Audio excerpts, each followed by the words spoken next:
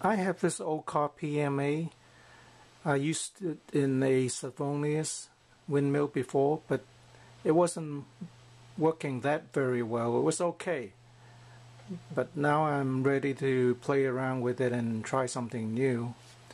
So I got a hub from Missouri Wind Power, and I think the PMA is from somewhere else. It's a slant core, I was told, and it has 7 magnets. I'm not sure if you can see.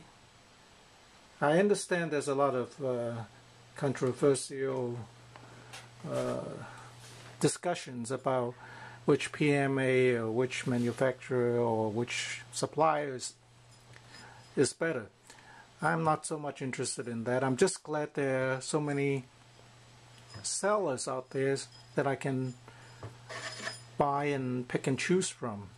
So I got this, and I'm gonna run a little test on it and see what the amp and the voltage is, because I've seen some videos that show that this thing doesn't give out much. So I kind of know that, but I'm gonna play around with it anyway, because for my purpose I just need a few hundred milliamps or an amp or two. So this looks like something that is pretty solid. It's a Delco PMA. I mean, they put them in cars, and they put them in all kinds of generators. So it's a very solid piece of equipment.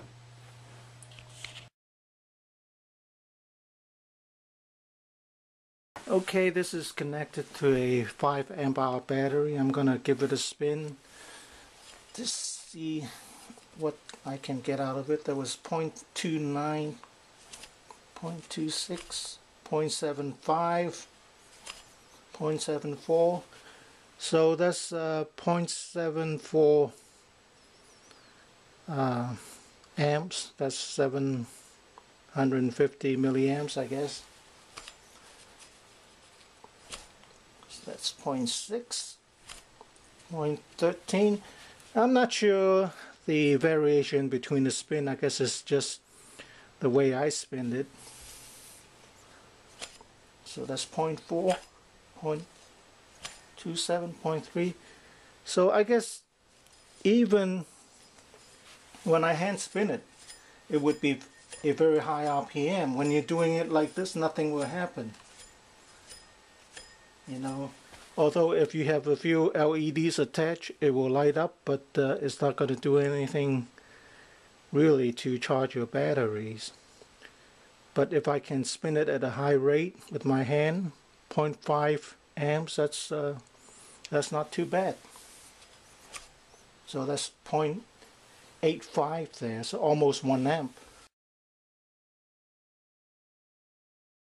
Okay, let's do an open voltage to see what's the open voltage for this unit. Okay, that's 16, 11, 12, 14. Yeah, it's open voltage. You get a good voltage. Like, even so, you get like 6 volt. This would be 1000, close to 60 RPM. You get about 6 volt. Not too bad. Of course, it's when it is under load that counts.